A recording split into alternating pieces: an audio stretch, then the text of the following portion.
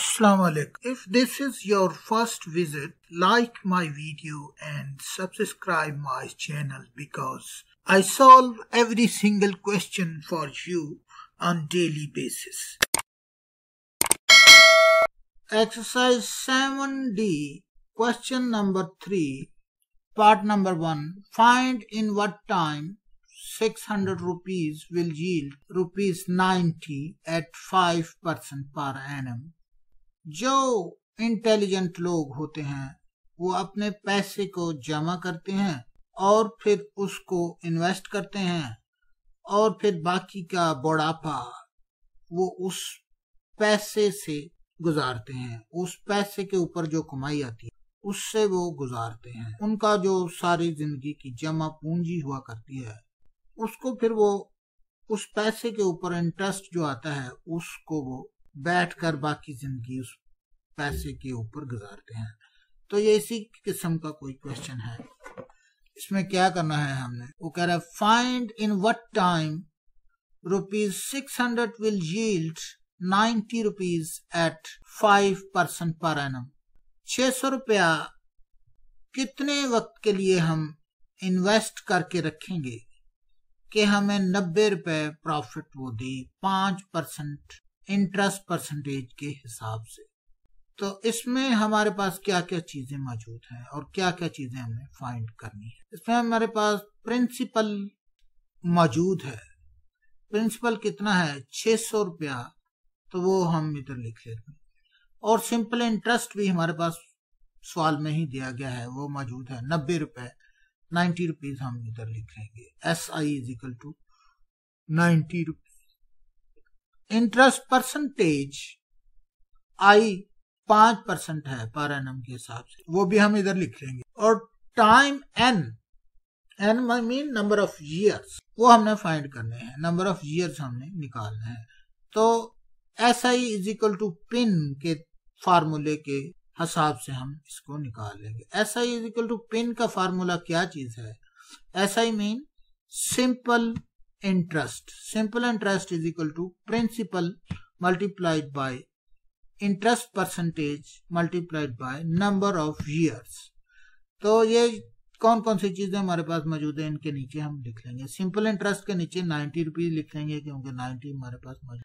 Principal के नीचे 600 रुपया लिख लेंगे, 600 हमारे पास। और इंटरेस्ट परसेंटेज 5 है तो 5% हम लिखेंगे। और नंबर ऑफ ईयर्स N है तो N हमने फाइंड करना है, तो वो N हमारे पास मौजूद नहीं है तो वो हमने फाइंड करना है, तो उसे N लिख देंगे। अब 5% जो है उसको हम इस तरह लिखा जा सकता है 5/100, तो 5/100 इसको लिख लेंगे। और उसके बाद 2 0 से कट गए और 6 multiplied by 5 is equal to 90 रह गया। 6 multiplied by 5N is equal to 90 रह गया। तो 6 मल्टीप्लाइड बाय 5 30 होते हैं, तो 30N, इसको जरा सीधे हाथ हम कर लेते हैं।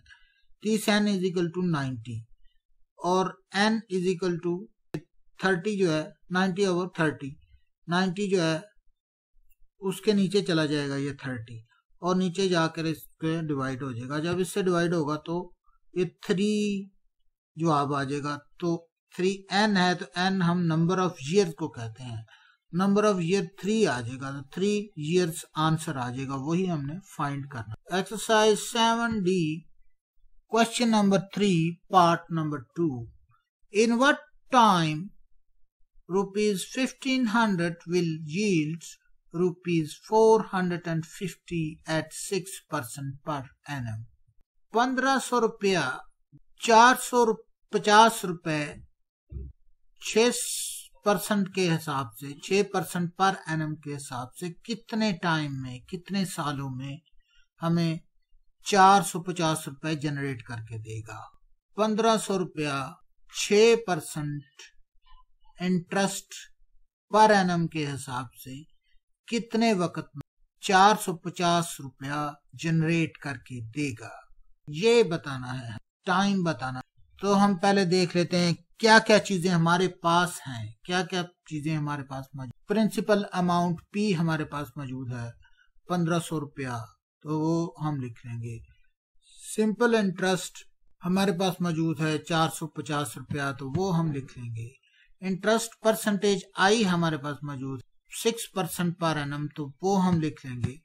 उसके बाद टाइम एन हमारे पास मौजूद नहीं है, वो हमने फाइंड करना है। टाइम एन मतलब नंबर ऑफ ईयर, एन मतलब नंबर ऑफ ईयर्स। तो किस तरह फाइंड करेंगे इसको? हम पिन के तरीके से फाइंड कर लेंगे, पिन के फार्मूले से फाइंड कर लेंगे। S I is equal to pin. S I is equal to pin क्या फार्मूला है? ये इंटरनेशनल फार्मूला है, सारे ही मुल्कों में इसी तरीके से लोग इंटरेस्ट परसेंट, सिंपल इंटरेस्ट और प्रिंसिपल अमाउंट निकालते हैं।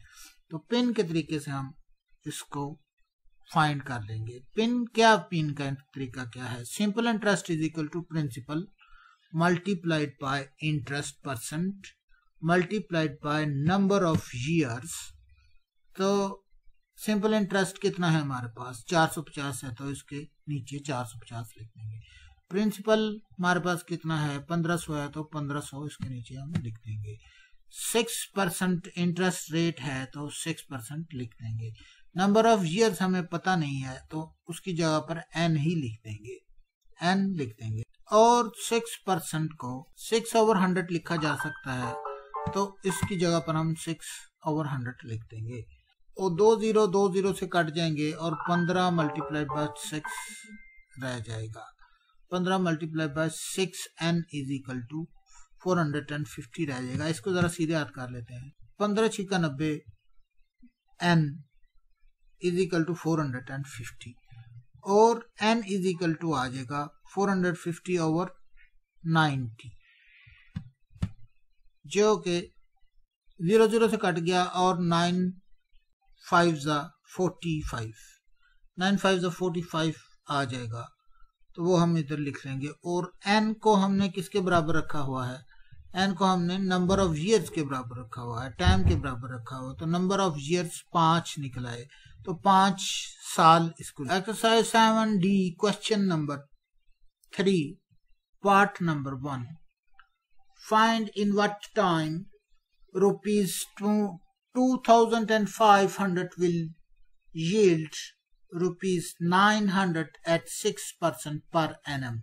6% पर एनम के रेट के हिसाब से 2500 रुपया कितने टाइम में हमें 900 रुपया जनरेट करके देगा? कितने टाइम वो 2500 रुपया हमें इन्वेस्ट करना पड़ेगा, कितने देर के लिए, कितने सालों के लिए, कि हमारे पास 900 रुपया गेन हो जाए। तो इस सवाल में क्या क्या चीजें हमें फाइंड करनी है और क्या क्या चीजें उसने हमें दी हुई हैं, ये हम लिख लेते हैं। प्रिंसिपल कितना है? वो हमारे पास है 2500 रुपया, तो 2500 हम लिखेंगे।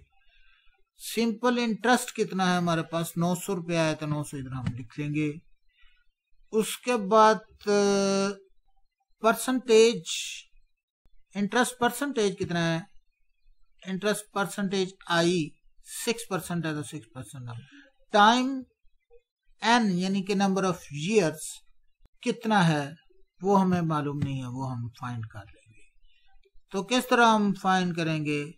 S I is equal to pin. S I is equal to pin बहुत मशहूर तरीका है सिंपल इंटरेस्ट फाइंड करने का, या और भी काफी सारी चीजें find. Simple interest is equal to pin क्या चीज है? Simple interest is equal to principal multiplied by interest percent multiplied by number of years. तो क्या क्या चीजें हैं हमारे पास? सिंपल इंटरेस्ट 900 रुपया, प्रिंसिपल 2500 रुपया, परसेंटेज इंटरेस्ट परसेंटेज 6% और नंबर ऑफ ईयर्स n, तो वो हम इधर लिख लेंगे। 900 इज इक्वल टू 6% को 1/6 1/100 लिखा जा सकता है, तो लिखेंगे आप 2 0 से कट जाएंगे और 25 मल्टीप्लाइड बाय 6 रह जाएगा। 25 6 का 150 होते हैं, तो 150n इज इक्वल टू 900 इधर हम लिख देंगे। और n इज इक्वल टू 900/150 इधर हम लिख देंगे, क्योंकि ये इधर जाके डिवाइड हो जाता होता है, ये मैथमेटिक का रूल है। और n जो हमने रखा हुआ है टाइम के बराबर, तो n इज इक्वल टू आ जाएगा, ये 0 0 से कटेगा, 15 6 का 90 और 6 ईयर्स हमारे पास जवाब आ जाएगा, तो 6 साल ही। Exercise 7D question number 3 part number 4, find in what time rupees 20,000 will yield 5,880 at 8.4% per annum। 8.4% per annum के रेट के हिसाब से 20,000 रुपया कितनी देर तक हमें इन्वेस्ट करना पड़ेगा कि हमें 5,880 रुपए जनरेट हो जाए, प्रोड्यूस हो जाए, मिल जाए। तो देखेंगे इस सवाल में क्या क्या चीजें हमारे पास मौजूद है। प्रिंसिपल पी हमारे पास मौजूद है 20,000 रुपया, सिंपल इंटरेस्ट ISI हमारे पास मौजूद है 5,880 रुपया और इंटरेस्ट परसेंट हमारे पास मौजूद है 8.4%। तो ये हम लिख लेंगे। टाइम हमने फाइंड करना है, जो n है यानी कि नंबर ऑफ ईयर्स में हमने फाइंड करना है, वो हमारे पास मौजूद नहीं है, तो वो हमने फाइंड करना है। SI is equal to pin के तरीके से इसे फाइंड कर लेंगे। SI is equal to pin का तरीका क्या है? Simple interest is equal to principal multiplied by number of years. तो इनकी कीमतें सारों की लिख देंगे, 5880, 20,000, 8.4% और n। 8.4% को 1/100 लिखा जा सकता है, तो वो हम इधर 1/100 लिख देंगे। अब इसका इशारिया खत्म करने के लिए इसके नीचे 10 लगाएंगे, तो वो उससे ज़रब होके 100 से ज़रब होके इसको 1000 बना देगा, तो 84/1000 n इधर हम लिखेंगे, तो लिख दिया। अब ये 3 0 से कट जाएंगे, तो 20 मल्टीप्लाइड बाय 84 n इधर आ जाएगा। तो n is equal to 20 multiplied by 84। तो इसको जब इसके नीचे रख के ऊपर वाली रकम पर तकसीम करेंगे तो 3.5 साल आ जाएगा। 3.5 साल को 3.5 लिखें या 3.5 लिखें, तो दोनों में कोई फर्क नहीं है, एक ही चीज है, तो हमारे जवाब में कोई फर्क नहीं पड़ने वाला। Exercise 7D question number 3, 24,750 will yield rupees 12,375 at 5% per annum। 24,750 रुपया कितने टाइम के लिए इन्वेस्ट पड़ा रहे तो हमें 5% के हिसाब से 12,375 रुपए जनरेट करके देगा।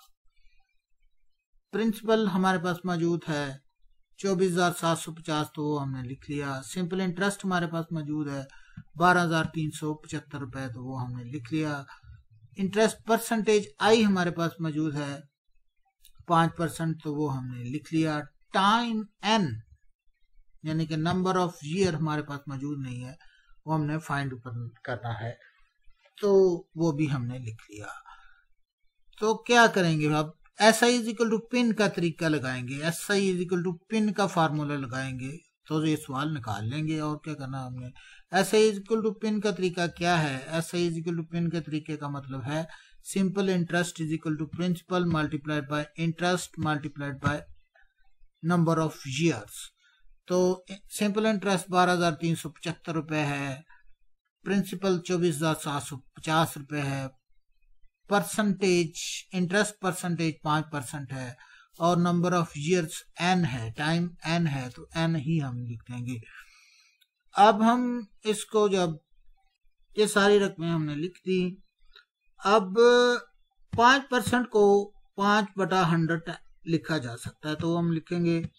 उसके बाद जब 100 को 24,750 पे डिवाइड करके 5 से मल्टीप्लाइड किया जाएगा, तो 1237.5 n जो जवाब आ जाएगा, वो हम इधर लिखेंगे।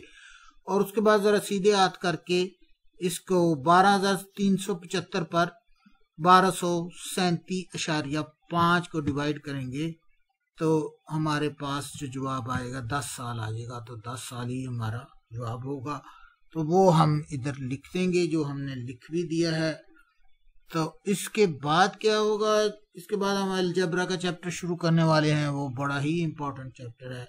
तो आप चैनल को सब्सक्राइब करके रखें और वीडियो को शेयर और लाइक किया करें ताकि अपने दोस्तों तक भी इंफॉर्मेशन पहुंच जाए, आपके दोस्तों तक भी इंफॉर्मेशन पहुंच जाए। That is end of question number 3। बाकी अगली वीडियो में दैट इज